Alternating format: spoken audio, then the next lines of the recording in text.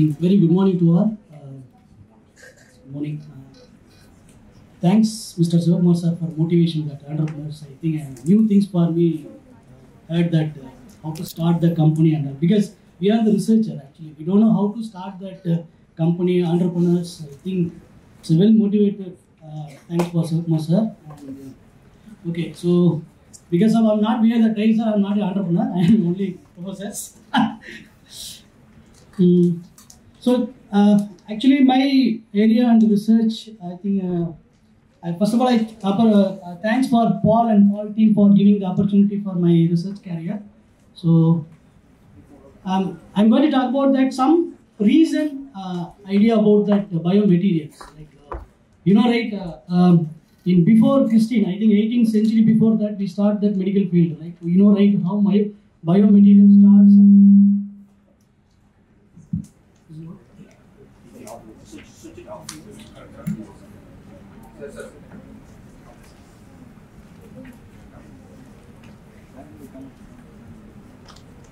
So the biomaterial starts from 18th century itself, like a lot of implants, and you can start from your cotton to up to what implant surgery and artificial skin, artificial lung, many things for that in hospital you can go for it made up of biomaterials. But why we want to go for that next level generation like biodegradable materials? That's the thing for now. People are focusing on that. I think I know, right? History like Ratana Tata and Indira Gandhi, former prime ministers, like many of them 1996 and 95 they did surgery in London because one of the famous hospital in London, they did surgery for implant like titanium based implant on that. 1996 how much cost for that one surgery? Any idea about that implant surgery? Almost how much for if you replace that implant for orthopedic or cardiac surgery, whatever that? Any idea, guys? 1996. Gold cost how much for that 1996? 1,000 to 500 rupees only. So, why I'm saying this actually, we don't have facilities for that implant replacement on that India in 96. So, cost is actually around that 50 to 60 lakhs for the replacement surgery in that London. So, the thing is, we don't have that manufacturing unit, implants, everything is not there in that, particularly for 19th century. So, later on that, 2006, we started with that some new company and materials and biomaterials like a Johnson & Johnson company, MedCuore, and whatever some of the few company are start that biomaterial application. So, the thing is why I'm saying the biodegradable material. Why we want to biodegradable material? Because if you done the surgery, any surgery, like for example, orthopedic surgery or cardiac surgery, what is that actually? If you go for implant, so once if you inserted the implant, we cannot remove the implant again for that.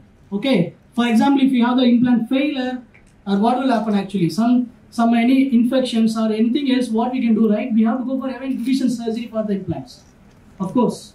Then cost wise is increasing. So the idea of that biodegradable material, we want to prevent the revision surgery. And what is that? Whatever the whether failure or success, it should be a degradable within the human body itself.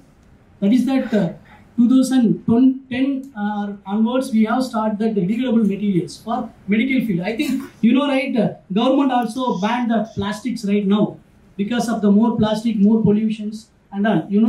We have the degradable separately for that our waste bag, everything in that.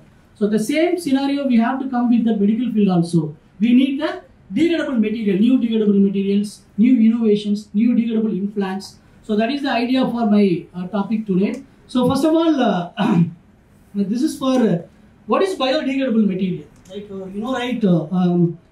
as I said, right, biodegradable material, where we can use that degradable biomaterial for huge applications. You can see that 20 years back, if you your grandmother and whatever that, once if you done the surgery, what is that actually? Doctor will be asked after 15 days, 1 week, what they said actually. You have to come and remove that your stitch, right? And suture also. Now what is the surgery for the new technique, suturing material and all? It should be degradable. You don't want to go for any remove the sutures, right? So that is that good things for that technology for that biodegradable material. So that's the idea where we can use like medicines. best example, dollar 650, everyone know that. Yes, if you go talk about the degradable material, degradation time is very important. If I inhale that, if you take the dollar 650, how much time for taking for that? Within the 30 minutes degradation for the human body, right? Suppose if you just imagine that, if I have that, what do you call that, dollar 650, next day will be for your fever recover. What is the use of this dollar 650? You got a point, right? So the degradation predetermined, that is very important role play for that degradation time and predetermined for the materials. So that's the idea. So where, if we say about the degradable material, what is that actually? The implant, even though if you have the implant or medicine or any surgery, it should be predetermined with that your body. That's a very, very important role for the biodegradable materials and applications. So we said, like I said, right, so degrade with the body over the predetermined implementation period. Yes, the particular time should be degraded. Within the 30 minutes, your metabotic will be react on that your material should be degradations. Otherwise, it's the rest of the degradation material. So I'll explain that how to that. Basically, you know, right, biomaterials. If I say about that biomaterials, in any synthetic and natural material, right? You know, right, natural material or synthetic material. It's a two types of material having that.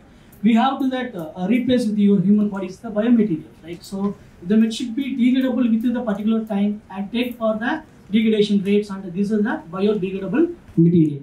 Usually, biodegradable material like metals, like polymers, and then ceramics. These are the some classification of the metal. So if I say about that metal, like you know, right, many of the metals having that titanium, stainless steel, cobalt, chromium, all metals having that metallic implants, like how to fabricate that metal, right? So I think you guys are know, right? I think one of the MedCuore company, Paul company, you know, right? So still challenging for the degradable fabrications for we facing on that market. So what is that actually? If you go for the micro electromechanical system, MEMS, yes or no?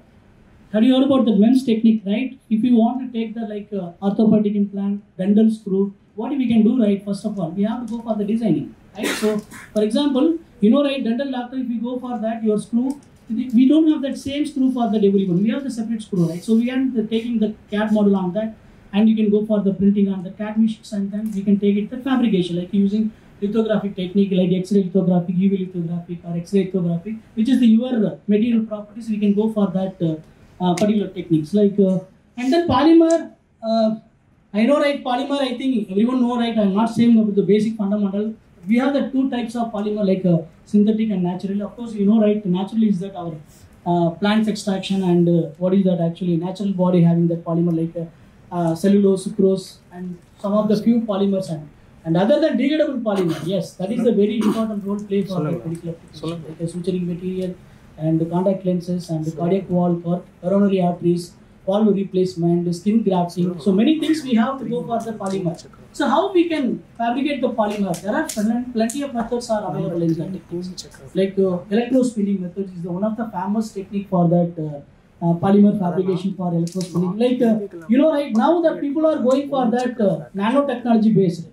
So a simple example I can say, right, for example, if I inserted an implant in the human body, like a titanium implant or a stainless steel implant.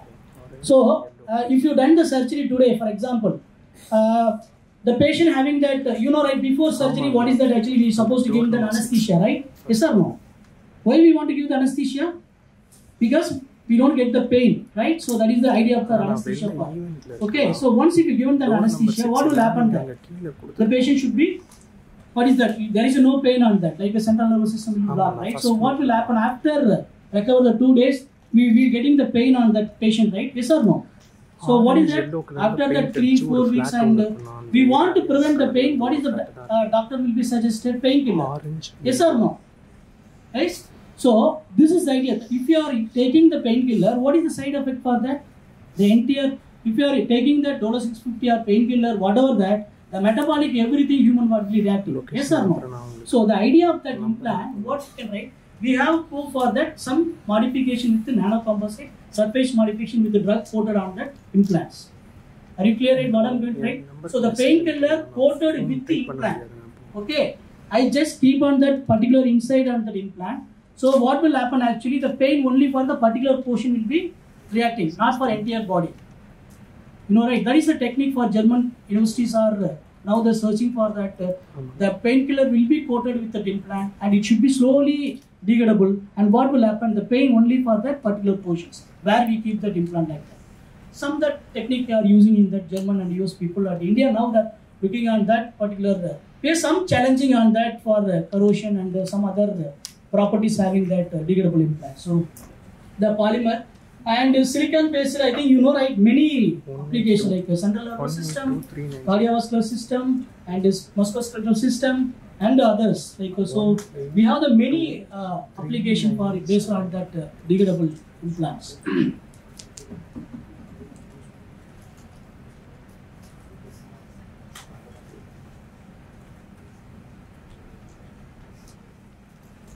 Basic, first of all, basic properties. Like if I want to take some product like any implant product, the thing is first we should know that properties of the material. Yes or no? Any material.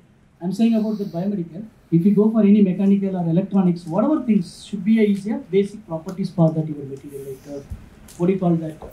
Physical properties, chemical properties, and what is that other? What do you call that? Mechanical properties. These are things very important properties we have to check that material.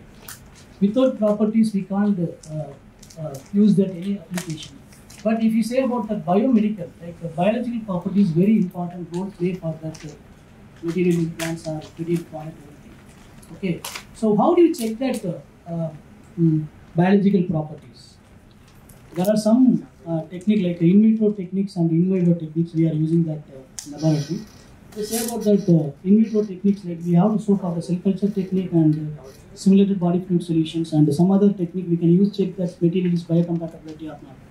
Okay, and we have to go for the animal model and then clinical trial. So these are some basic parameters for we are using that what property. So especially for the implants, like for example, metallic implant is very important role play for the mechanical properties. I think you know right, our human body is a biomechanics, like a movement, right? So where we can find that, like you know, guys, I think you know right, young smallness and stress, strain, behavior, these things are all very important parameter for you are making that implant is. But still, we don't have that equivalent to the young smallness of the human bone, right? You know right, human bone modulus. We don't know that.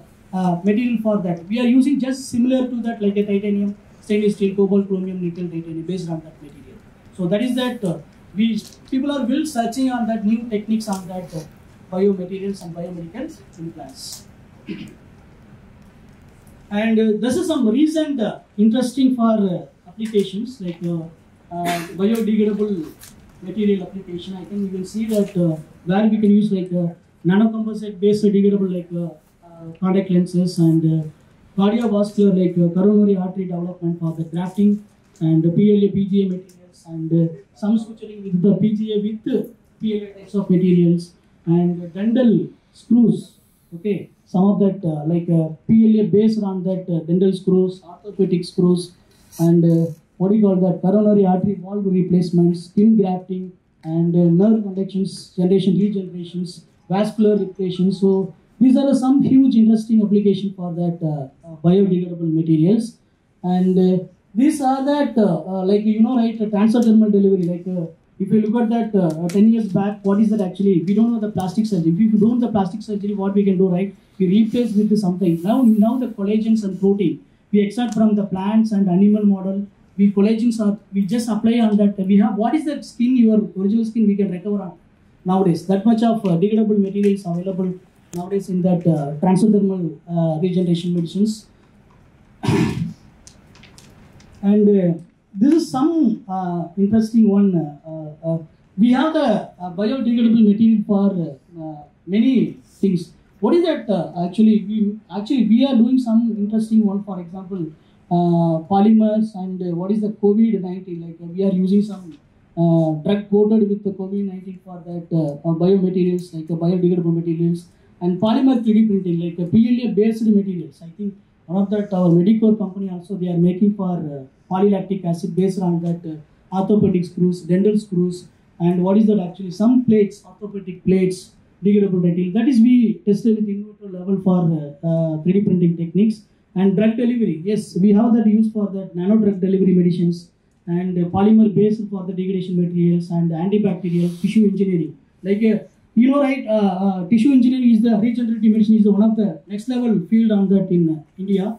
So if I have any particular area, we are making like a bone cartilage scaffold on that pore size, nanopore size, and we coated with some modification with your material and keep it with that your bone model, and it should be a degradable material like a PLA. Okay. So what will happen actually if that osteo integration, right? You know, right? Without any bony tissues, we form that osteo integration. So it should be like what will happen actually, the that bone growth on that, and material should be degradation on that. So what is that actually? Usually for that PLA material is for the slow degradation. So we want to overcome that. We have just nanocomposited on that material, and we have to the for parallelly bone growth and degradation rate for that. That is one of the new technique for tissue engineering. We are making the cartilages, bone scaffold, and other types of material applications.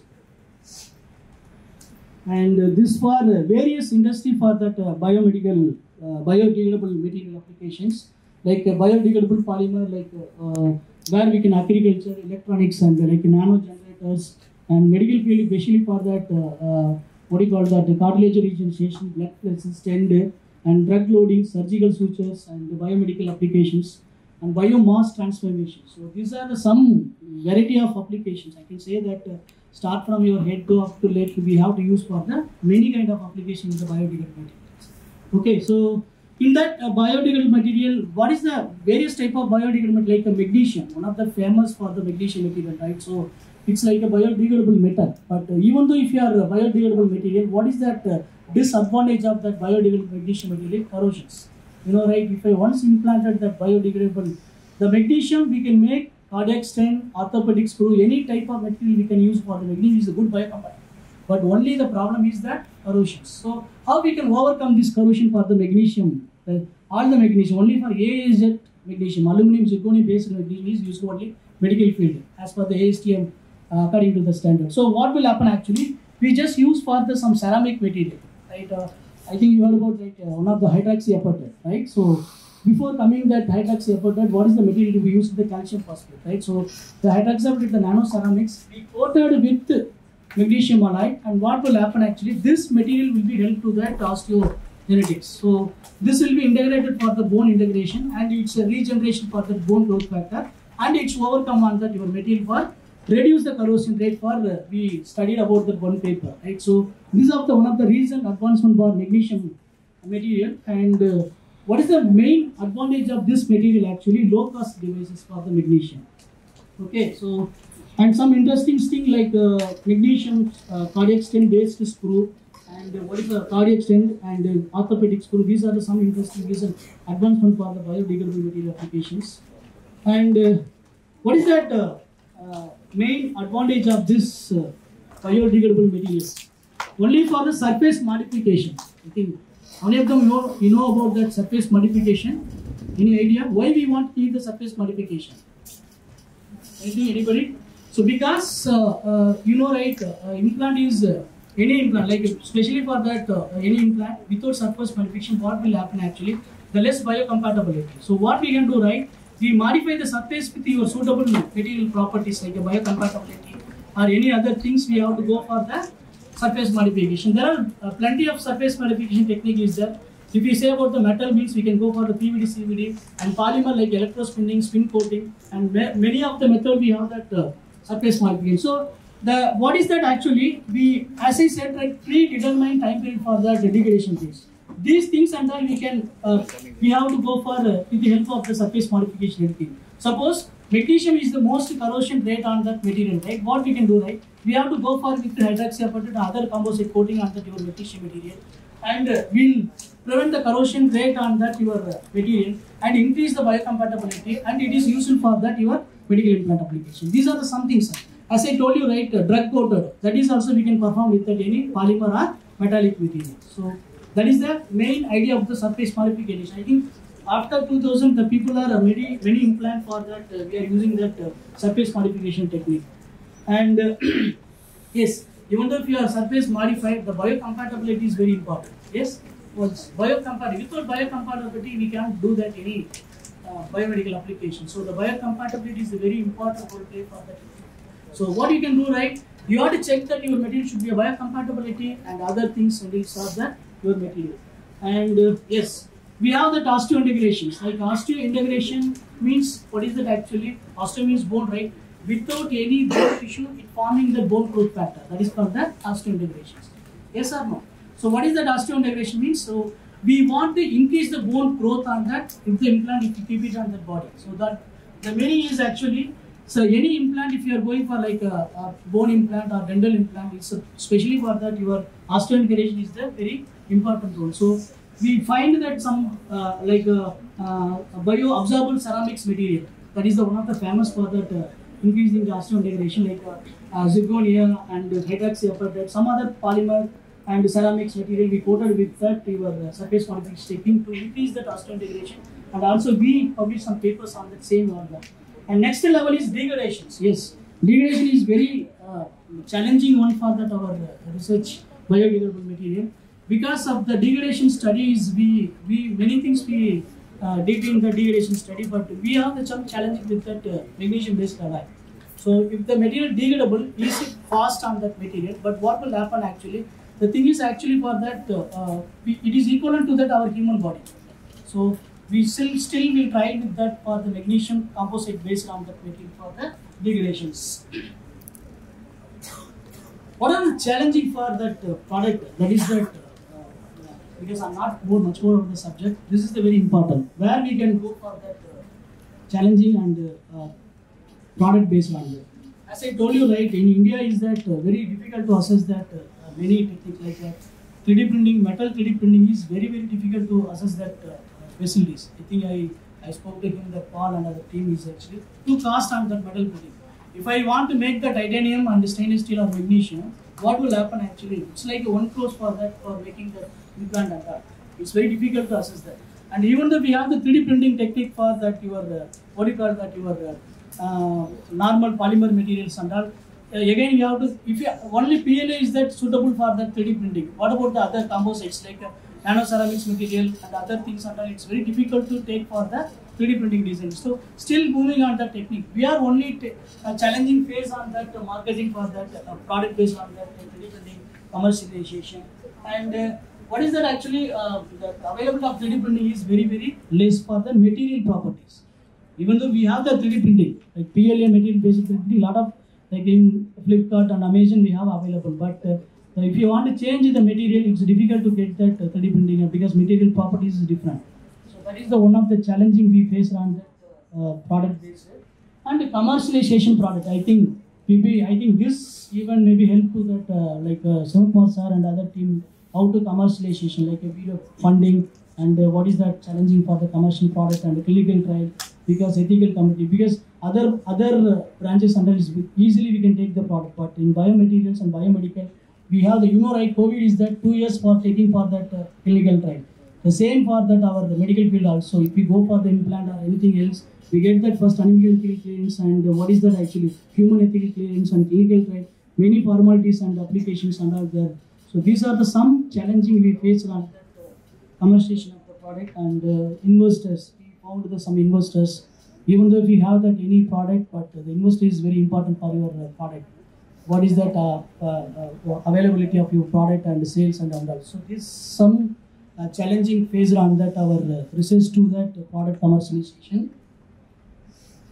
This is we actually our research done our laboratory, like we are making some degradable cardiac stent, PLA polymer based on the nanocomposites, and orthopedic screws, degradable implants, and dental implants, dental screws, and some adhesive bandage like natural polymer green synthesis. These are the some product we are making in that our laboratory.